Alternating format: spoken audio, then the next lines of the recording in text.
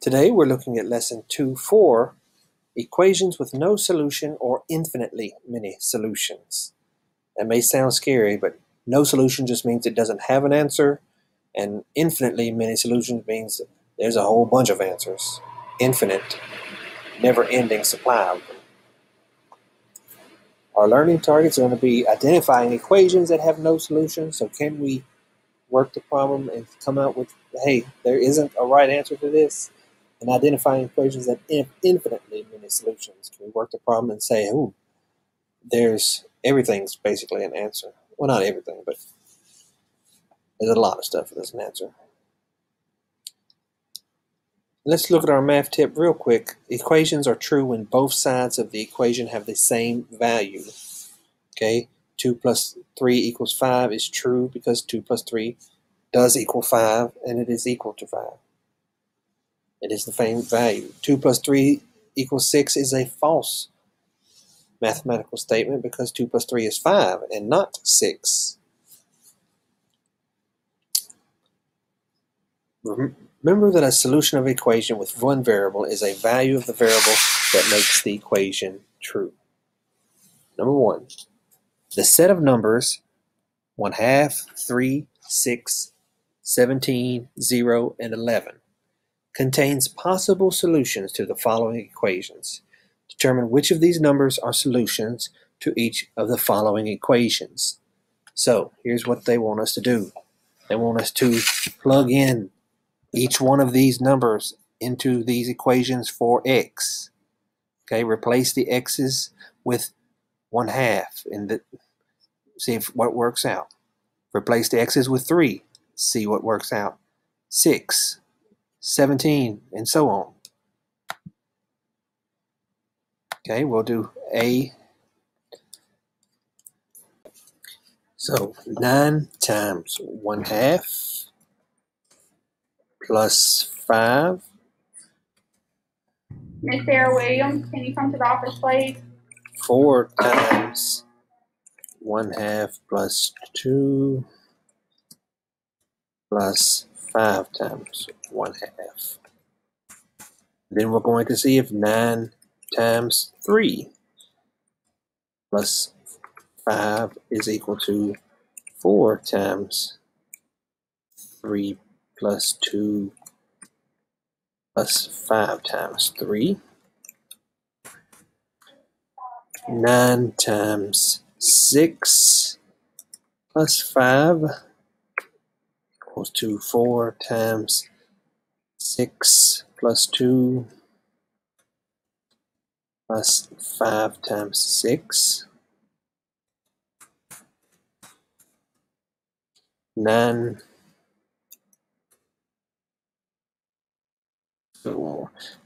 times 17 plus 5, is that going to be equal to 4 times 17 plus 2 plus 5 times 17? 9 times 0 plus 5, will that be equal to 4 times 0 plus 2? Mr. Rod, Miss Paradine, and Miss Elliott, will you please come to the office? Plus 5 times 0.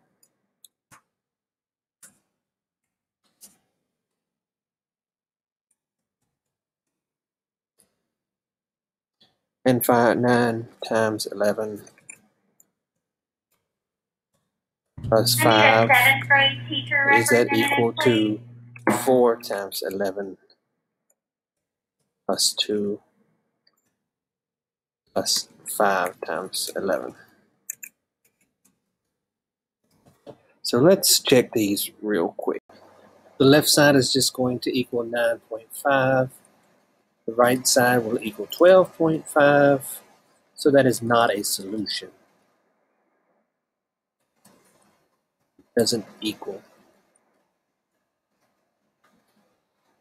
Here we're going to have 27 plus 5, which is 32.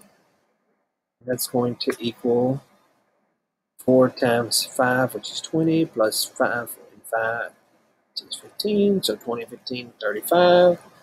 Nope, not a solution.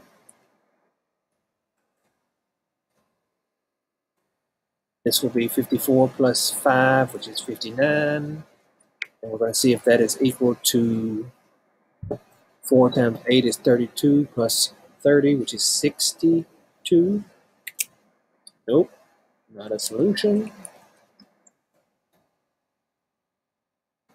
9 times 17 is going to be 153 plus 5 is 158.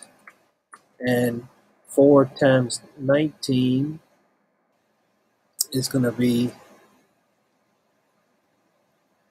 76 plus 5 times 17, which is 85.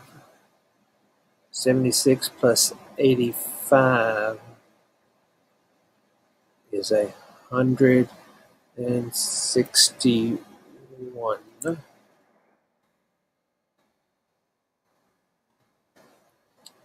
Nope, not a solution.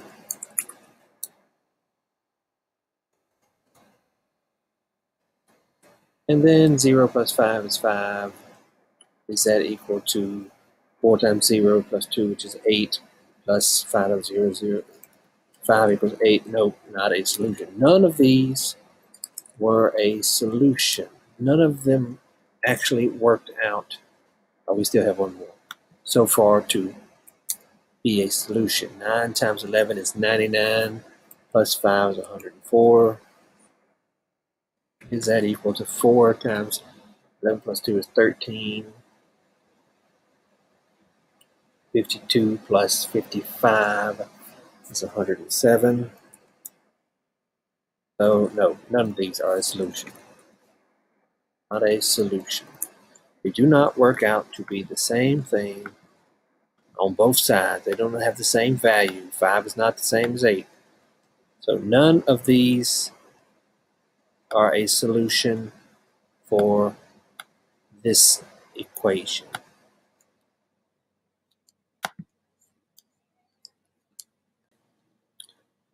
I want you to practice B for right now. You don't need to try C, but it's the same thing. Plug each one of these numbers into the X's for B. Work them out and see which one is going to be a solution, if any. So just right here, 7 times each of these numbers minus 10 equals 3 times each of those numbers plus 14. I'll give you a hint that there is going to be at least one with a solution on this problem. But you're going to ignore C for right now. If you can do B, I think you can probably do C. So let's just try one of them for right now. B. Do these sets of numbers in for X. When you're ready, let's look at the next one. An equation has no solution if there's no value of the variable that will create a true mathematical statement. An equation has infinitely many solutions if there are an unlimited number of values of the variables that will create a true mathematical statement. Laura, Nia, and Leo solved the following 3 equations as shown. Identify each equation as having one solution, no solution, or infinitely many solutions. Well, let's see what Laura did. Laura did all of her math and came up with negative 11/15 equals X. That's one solution. Because you have a definite answer. Negative 11/15 equals X. 2 equals 2. Okay? She worked out this side, and she worked out this side, and she came out with 2 equals 2. I need Miss Candy Jones, Miss Diane Farrington, and Mr. Ezel to come to the office. This is going to be infinite many solutions. The answer is the same on this side. You're going to get the same answer over here for whatever number you replaced. 3x plus 2 equals 3x plus 2. If I said 5, 3 times 5 is 15 plus 2 is 17. It's the same over here. 3 times 5 is 15 plus 2 is 17. If I said 100, 3 times 100 is 300 plus 2 is 302. Or 3 times 100 plus 2 is 300 plus 302. It's the same thing. It's infinite many solutions. Infinite. It's hard to write with this thing. Hold on just a second.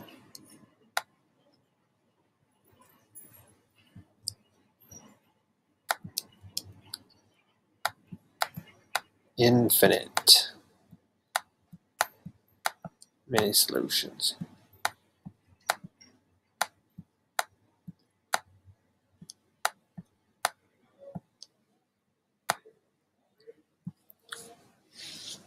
And then over here we have 6 equals 7.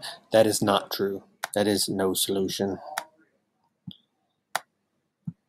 So an easy way to remember, if you have one answer, it's one solution. If a number equals a variable, it's one answer. If a number equals itself, it's infinite number solution. That means you're always going to get the same thing on both sides. And if a number does not equal any other number, it's no solution.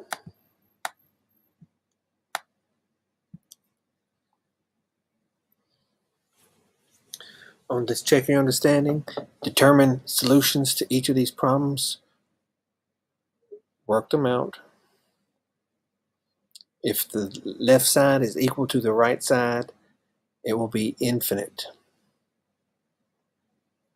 If it is not equal to both sides, it will be no solution. And if you do get an answer, x equals a number, one number, it will be one solution.